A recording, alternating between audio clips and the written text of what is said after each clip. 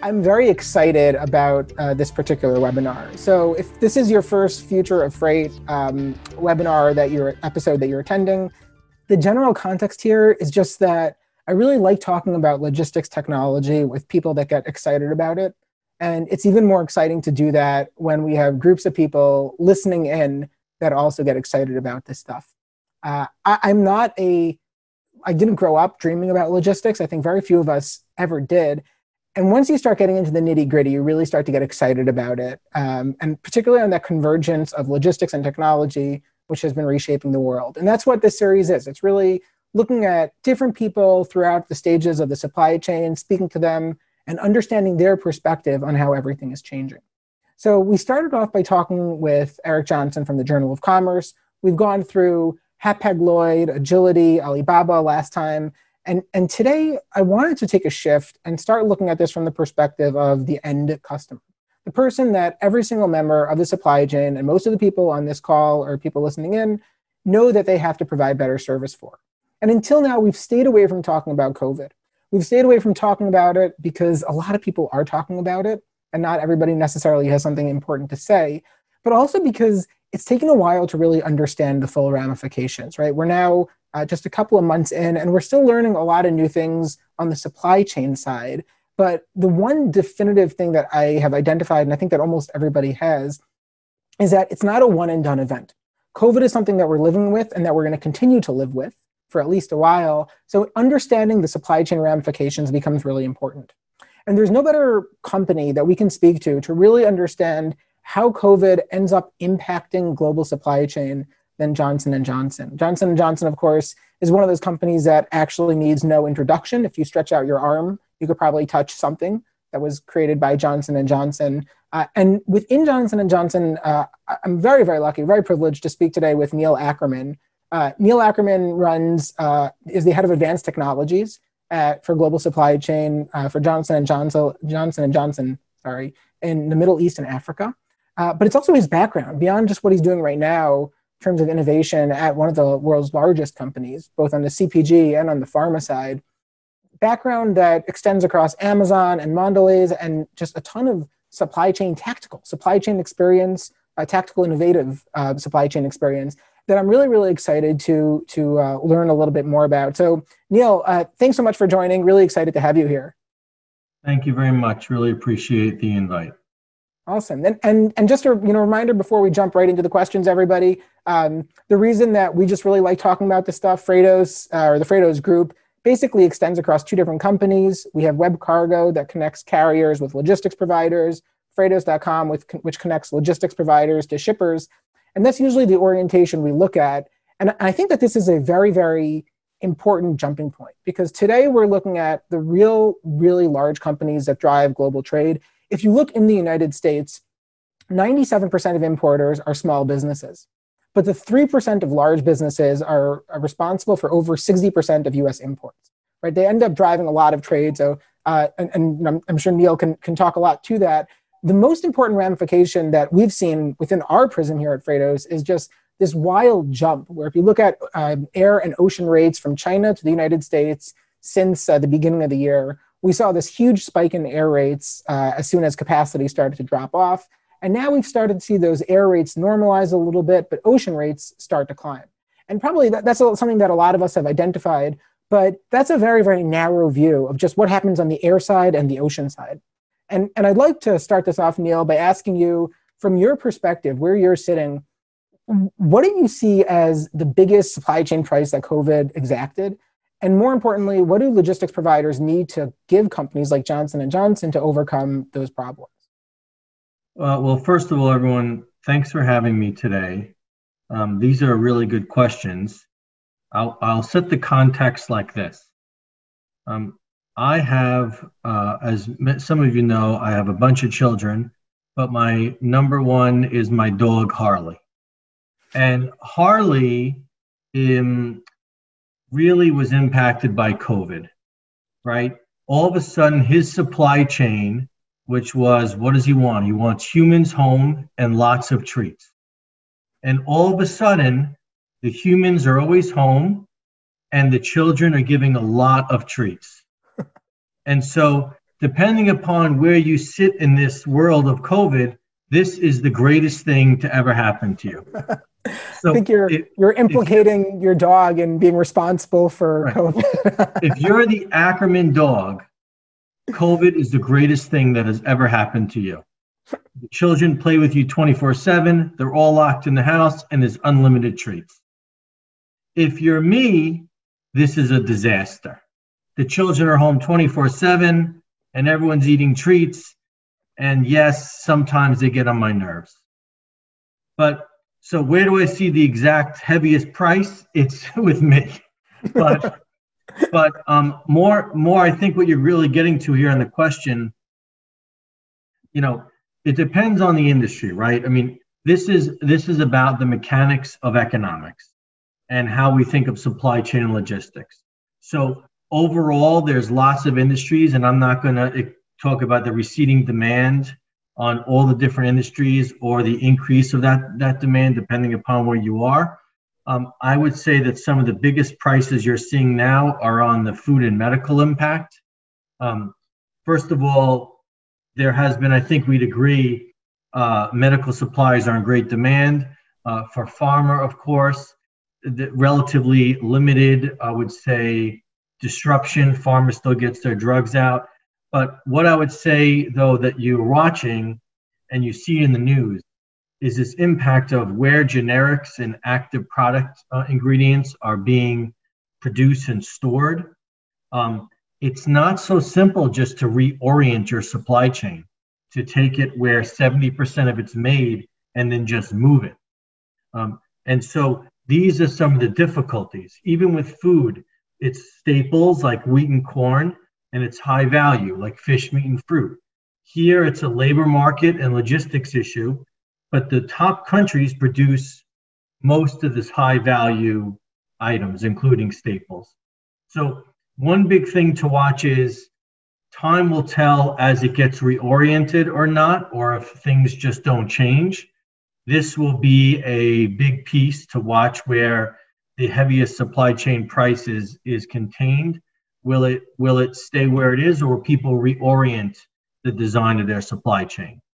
Now, relative to that design, just like in the human condition, humans tend to really push that the unlikely event will happen more often than not.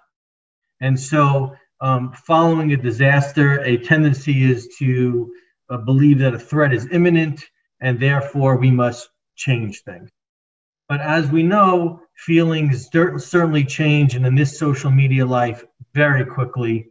And so we'll see how placement, supply, demand, and consumer fulfillment will all be executed, right? So overall, this is where I'm watching these industries. It's not saying the others aren't impacted. I'm just watching these. Providers, for when they talk about working with other big conglomerates, need to understand that it's an emotional play, that it's not just providing it by giving some technology. You're also dealing with people's 50% of that situation is their emotional push and pull. What's really happening with them? How do they think of things? Is the glass half full? Is the glass half empty? What data can you provide them to help overcome and determine where's the best place to satisfy their consumers or customer demand? I certainly don't think it's an easy answer, but one of the ways that I would suggest as a core service of maybe, if I may, where to go play, I would say that in the world of demand, it's a good place to focus. More and more important, inventory management and demand and location of that demand is super, super important. And so the way I look at it is you want to navigate the current climate. That will require, of course, some new intelligence, resilience, dependency on advanced analytics and machine learning, as an example. And so they say, well, how are we supposed to do this? I mean, this is an unknown world. And the top providers come back to me and they take a look at consumer takeaway or downstream data.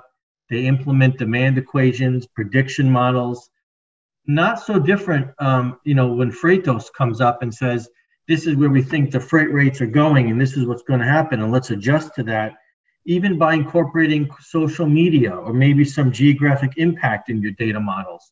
These are services that help big companies decide demand and make that a high priority.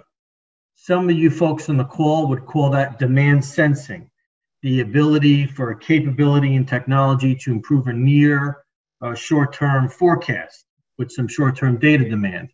I agree, really hard, but it's an art and a science. And so that's the core area that I'm looking for, and looking to make magic out of something which is, really hard, which is, what's the future of demand? Where does the goods need to be? And whoever is the best at figuring that out, using all the algorithms and machine learning and future forecasting they can, those will be some of the winners. Let's see where it goes, my friends.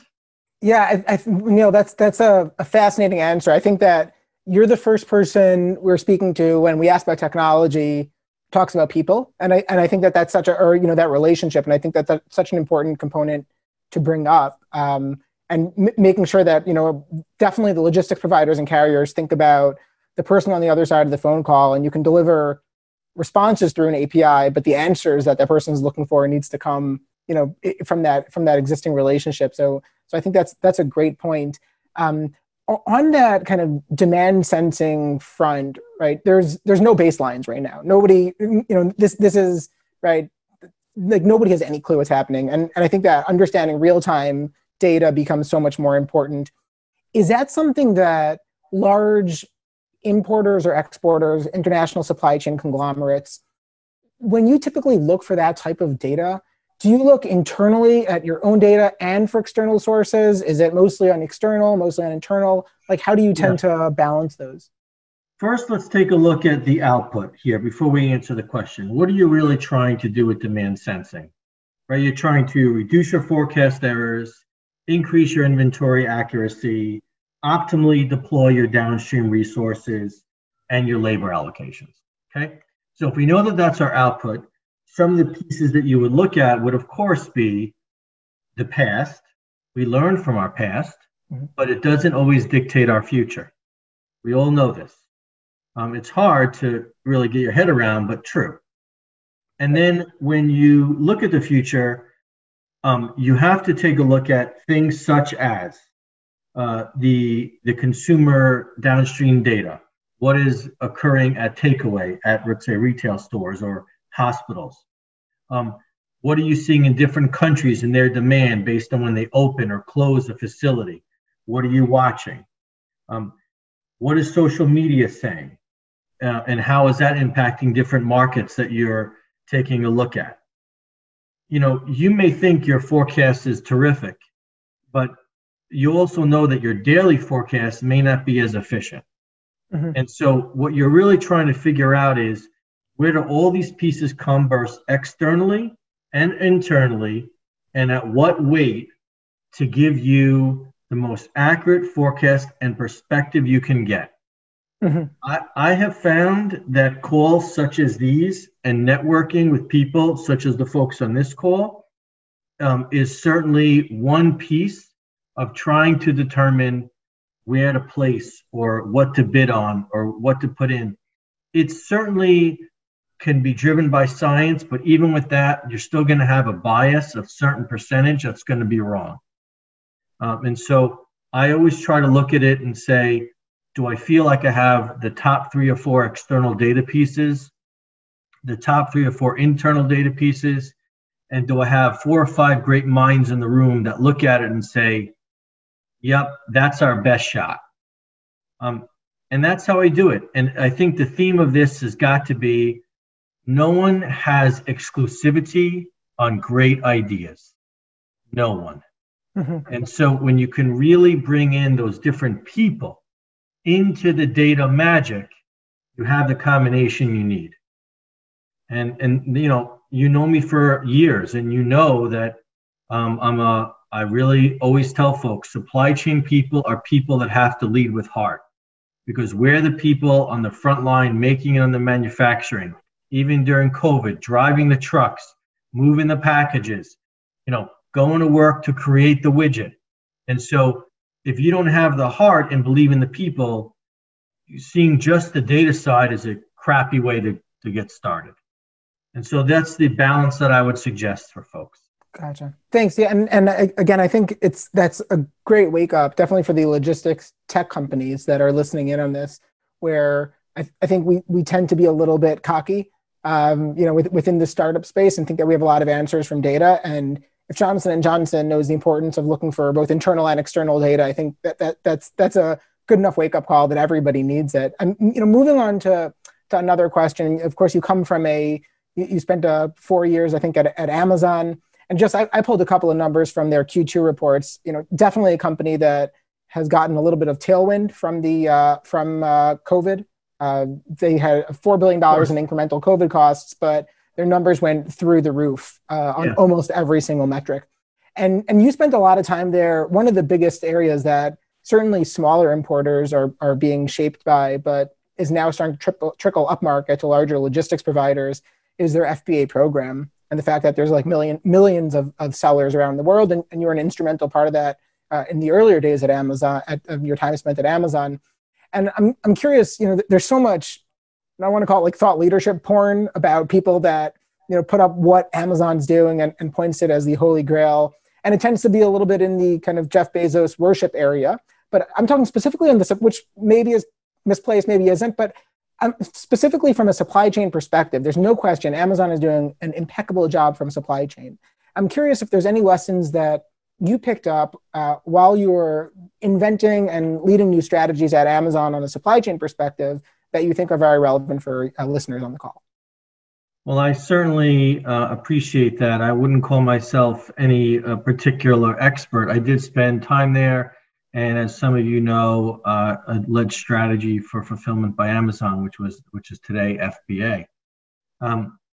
And you would say, well, what are some of the lessons? People have written books on this. At the end of the day, the way I think about it is relative to this call today in the logistics space. First of all, it follows even what Freightos tries to do. Price, right?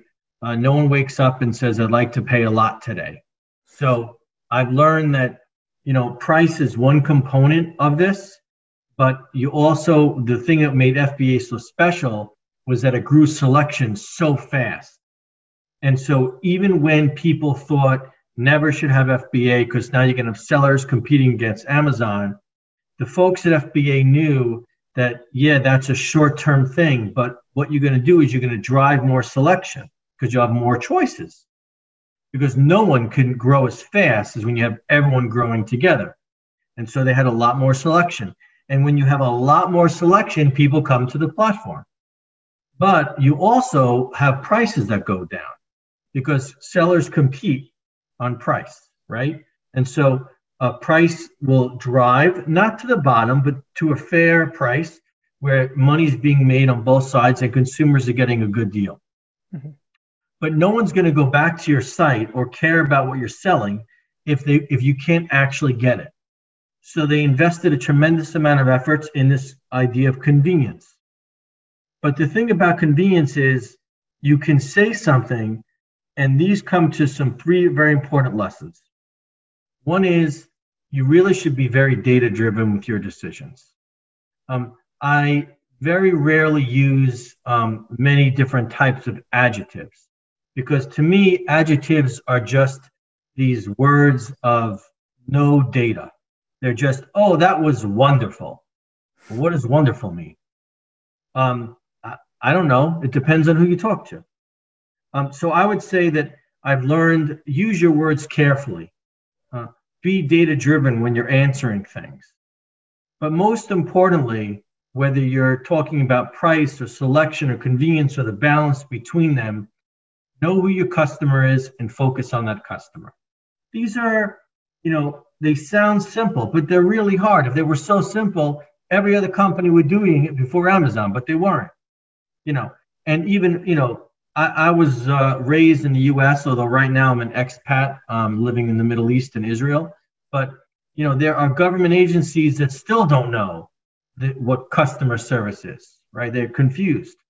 But you know it when you see it, and when you see it, you want more of it. Mm-hmm. And so I would say, if someone's going to say, well, what does all this mean? It's simple. Friction equals failure. The more that you can take friction out of the system, the more successful you will be. The more friction you introduce, the more you will fail. And so that's kind of how I picked up some lessons. I hope that's helpful. There's a lot of details about this, but I think for this call and these questions, I think that does the job. I'm gonna see what happens when I tell my wife that our date night was a 7 instead of saying it was a wonderful date night, and I'll report back to you on how that works for me. You pick 7. I'm smarter than you. I always say 10. Okay, I'll use that. I think that's an interesting point. For me, what I think Amazon has done, and this is, I guess, exactly what you're saying, is that they've defined success as what makes it easier for the customer. Whereas frequently, historically at least, a lot of logistics companies have looked at it from a technical perspective. IT success means I'm working internally more efficiently, which usually, but does not always mean that the customer is getting a better experience. So I think that's really interesting. I see somebody who just asked in the Q&A here, how do you actually define friction, right? If you're talking about, more friction is you're trying to avoid that friction. How would you define friction on the supply chain side? I would just say, while you can look up the word friction, and there'll be all sorts of definitions, I'm sure, on the internet for everyone to look at, I just look at it as stopping progress. So, basically, if you were going to ask me or my wife what's friction, it's anytime my stress level has gone up, you have caused me friction. Mm-hmm. So how can you make my day rainbows and cupcakes every day? Because wherever that is, that's what I want. Yeah? Right. So, this is how I look at it. And it's a big bar, right? And you're allowed to have the bar very high, because that's when you're climbing for something, that really matters. Gotcha. Okay, and that's how I look at it. Thanks. So, and moving on, I think back to your current role and back to Johnson & Johnson. I spent good 6, 7, maybe 10 years now reading logistics technology literature, and it felt like people have been talking about augmented vision and drones in the warehouse for a long time. And it's actually a really nice picture on the left here is of what I believe they call the Hulk internally at Johnson & Johnson, of being kind of augmented, picking up packages. And it's nice to see those things actually come to fruition and start to really work. From your perspective, what are the most important, beyond data, which I think we've touched on, or maybe including data, what are the most important technological components of a supply chain? And I remember a conversation we had about specifically the intricacies of pharma at an event back when people were allowed to meet in person. How do you feel like those technology components are different when it comes to pharma?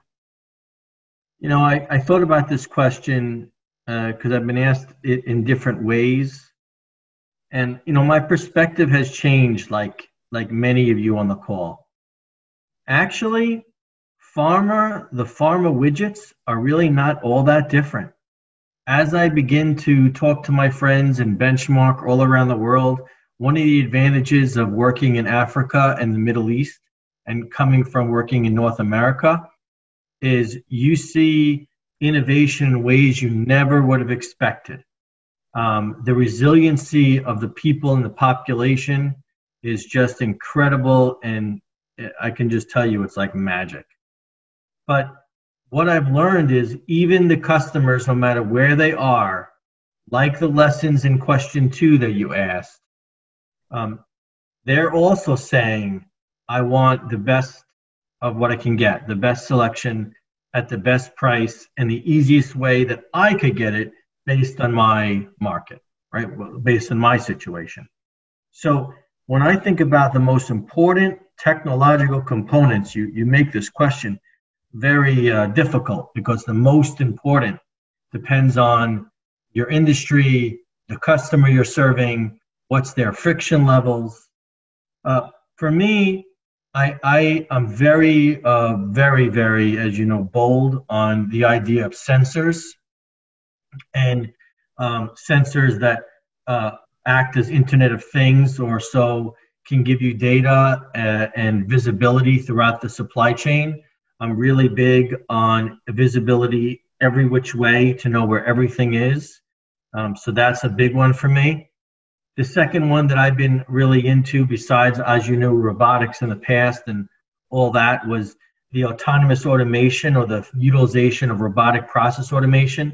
This idea that we can have so much work done that humans don't need to be doing, that machines can do, and then we can use our brain power to even do more in the innovation space. And I read recently that Gartner said that 50% of all large global companies will be using AI or RPA or these versions of data to reduce their friction, reduce their costs, improve transparency of information flows. So those are the things that I think are hot, besides what you said, the data, or what I'm calling machine learning and analytics. Now, do other people have opinions? You bet. And there's tons of articles all about the opinions that are the most important components. But right now, end-to-end visibility, sensors that make magic happen, and then being able to use that data to predict demand gets me real excited. Now, one can argue that, but what about inventory? There's such high inventory out there right now in certain categories. Obviously, we've learned that maybe not in toilet paper, but in other categories, there are lots of inventory. And at the end of the day, that's certainly something that should come down in certain industries as they figure out where to play. But I think high inventory is a short-term problem right now in certain industries, and will level off as they get better at obviously demand planning, demand sensing, knowing where your inventory is so you don't know where it's not, you don't know where it is. And those are the components that I'm spending the most time thinking about right now.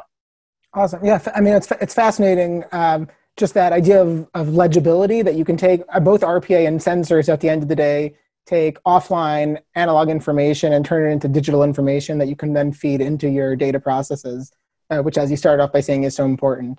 So it's I think part of it. Yeah, totally makes sense. Moving on to our last major question. Supply chain is obviously a very, very complex orchestra that needs to be conducted. And when you look out at some of the current CEOs or former CEOs out there, former CEO of Lego, of Gap, of Old Navy, current CEO of Apple, all come from this supply chain background. Yeah. And I'm curious, looking at that chief supply chain officer background, like how have you seen that role of chief supply chain officer shift over the past couple of years, both in terms of their responsibilities, but this is important, the people on the call tend to work with the chief supply chain officers, or at least try to work with them. So kind of how have you seen that role shift over the past couple of years? It goes from a cost center to a revenue generating machine. That's the shift. Supply chain people are not just the cost center anymore. If you're not clear that supply chain can grow your revenue, just look at the top 10 companies for market cap, and they're all heavily driven by supply chain. So this means that the success of a modern organization is relative to the success of their supply chain.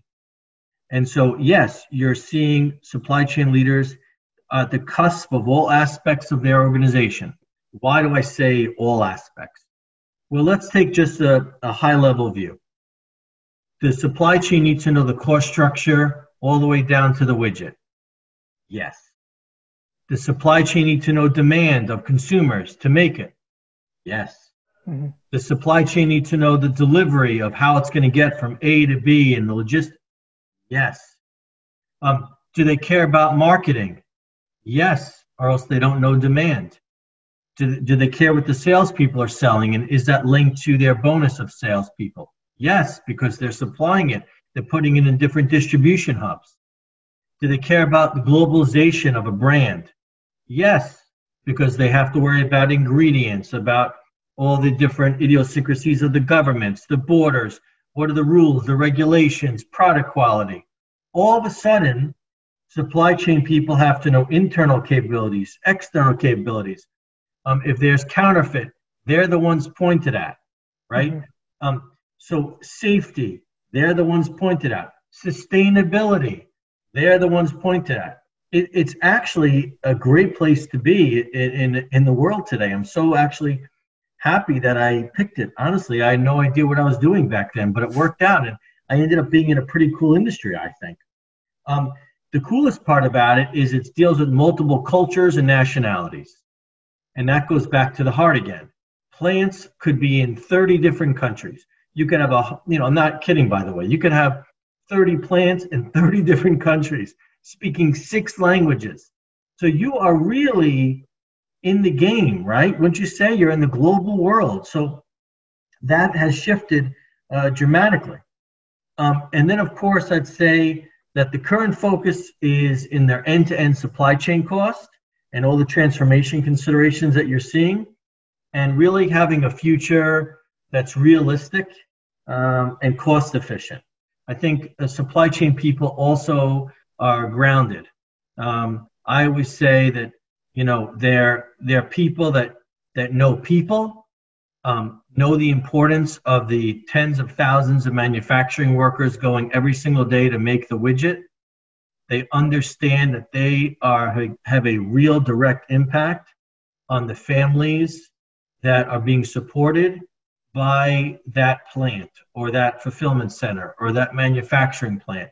These places are like little villages and cities, and the plant manager is the king of that little village and city, and is responsible for making sure that those families, and there's thousands of them that work in these facilities, can bring home dollars and monetary value, food to the table, and even more.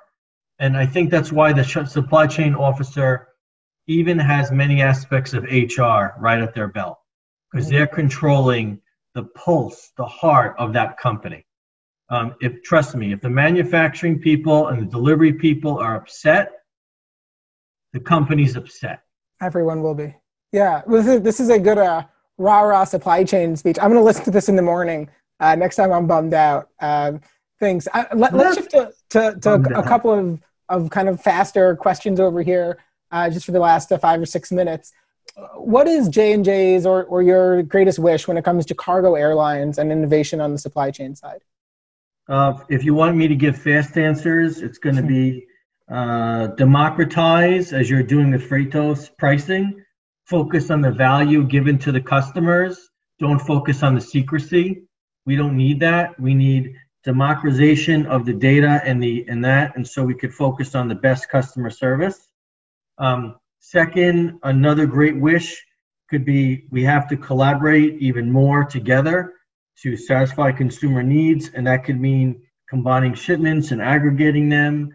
And I guess the last part of my fast answer would be I wish that the world would stop thinking about the metric on time in fill, OTIF, as important. It's on time, in full, delivered, and used by the consumer. So I think it's really important that it's not just delivered. How many times do I deliver it, but I don't open my Amazon box for 3 days? It sits there. On time, infilled, delivered, ordered, and used. Okay? So I know it's a big wish, but you asked my wish and you told me I have just a few minutes left. So I'm trying to go through the questions. I love that. And that's the consumer orientation or end user orientation, which is great. Probably the most important question here. What is your favorite pizza topping? Oh, well, that's off the top. I like fresh mushrooms. I don't know why, but that's my favorite pizza topping. Fair. I do pineapple, so that's even stranger. How do you see technology transforming the freight sector, or how do you see increased operational efficiency through fleet utilization? This is a hard question to do fast. I'll do it fast. I mean, you can take every piece I said before, but here's kind of what I would add. I think that as far as transforming the freight sector and increasing the efficiency and all that kind of stuff, what you're really asking is, I see technology helping for J&J to supply hope or pioneer the future of healthcare end to end. So the freight sector and the operations of their fleet is a very important part of supplying hope to people as they want to get healthy. And of course, doing that for a better healthcare by having visibility end to end in real time, knowing the status of all the products, seeing how it's used, delivering it safe with high quality, that's not counterfeit, that's on time. So when someone has a surgery, the parts are there, right? The pieces are there. And so, yeah, everyone on this call has a really big deal in this ecosystem. If you can't deliver it and understand that you are a big part of the mission, then I think you should turn back and really rethink how you're looking at your role. Because without you, the items don't show up, right? So we need you, and we need you to have a lot of heart and know that you're supplying hope to people in their treatments, especially during this COVID environment. Great. I totally agree. I'm skipping forward to one question just because we have 2 more minutes. Are you a business book person? Do you do business books? Do you have a favorite one? I do a lot of books. I enjoy many books. My favorite author, I think would be best here, is Malcolm Gladwell. If you don't know him, I would suggest everyone Google him. He has many great books, and it really makes you think about other people. I'm really obsessed with behavioral economics, why people do what they do. It actually, and in this day and age, if you've been following the media or the politics at all, you probably are wondering, why do people do what they do? And I find these books by, let's say, Malcolm Gladwell or Daniel Ariely fascinating about behavioral economics. And I would suggest you all take the time to really understand what is motivating people and why do they do what they do. I know why Harley the dog does what he does. One word, food. Right. You know? And I know why my daughter does what she does. One word, candy. That's it. So, yeah. All right. Last question to wrap this up. From a tech perspective, freight carriers tend to be a little bit behind. And this is a question that got submitted. I'm actually not 100% sure I agree with that. But do you believe there's any collaboration with industry leaders that can improve information exchange? Right? Because you talked before about OTIF. Yeah. I mean, what need, like the in hands of a consumer with the consumer using it means that the carrier actually needs to get some type of information from the company as well, right? So we need better information exchange. Do you feel like there's important collaboration that can happen? Yeah, it goes back to this important thing. No one has exclusivity on good ideas. No one. And if you think you've been in the industry for 30 years and you know it all, then please get out of the room, because no one knows it all. And we're not interested in egos. We're interested in partnerships and learning from each other. And so you're even finding more and more that is what's happening, and that's what's happening in our industry as well. I would say that what this comes down to is people with strong emotional intelligence that know how to partner with people, know how to exchange in responsible, legal, and respectful ways. That's a group that I'd want to be a part of. Amazing. Okay. Well, Neil, this has been really, really fascinating. I really enjoyed the opportunity, and I really enjoyed the insight. So thank you so much for spending a little bit of time with us today. We really appreciate it. Yeah, thanks for having me. I had a great time. Awesome. Take care, everyone. Okay, thanks very much. And everybody, will be continuing. We're actually going to be taking the next time off. So 2 weeks where we will not be having one for August, but we'll be back in the beginning of September with a couple of airlines, some more logistics technology startups, a large ocean liner, and more. So thanks so much. And thanks, Neil. Have a great day, everybody.